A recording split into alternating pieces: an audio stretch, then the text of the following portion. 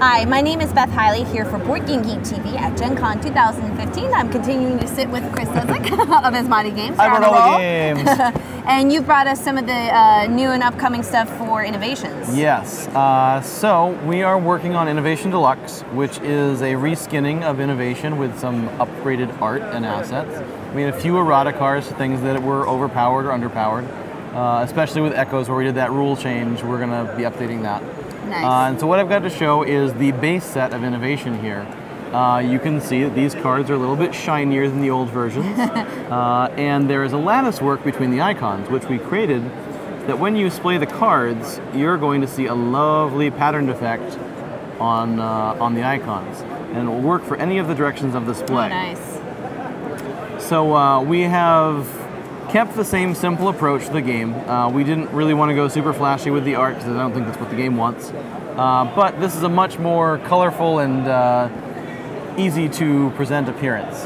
In addition, we have updated the color blindness system, which is now on the age number of the cards. So purple's got a little stop sign, diamond, starburst, circles, and squares.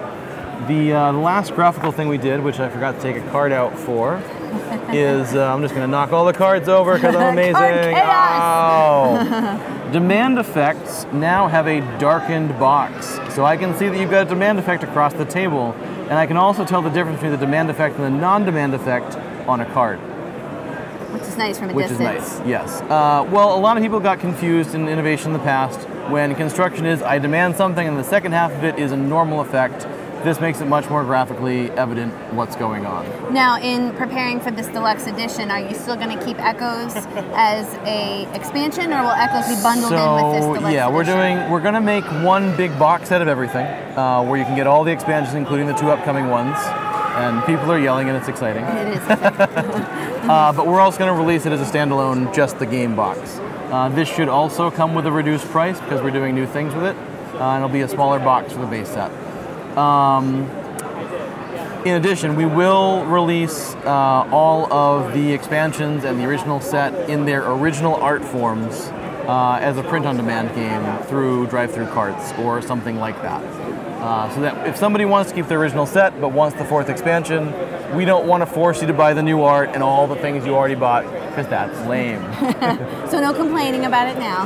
You guys have obviously thought about it. Yeah, it'll cost about $300, but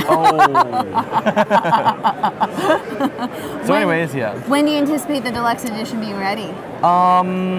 We are hoping to put the deluxe edition on Kickstarter sometime this spring. Spring.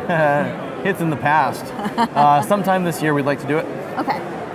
All right. Well, Chris, thank you for giving us a sneak peek of what to expect up and coming with Innovation. Awesome.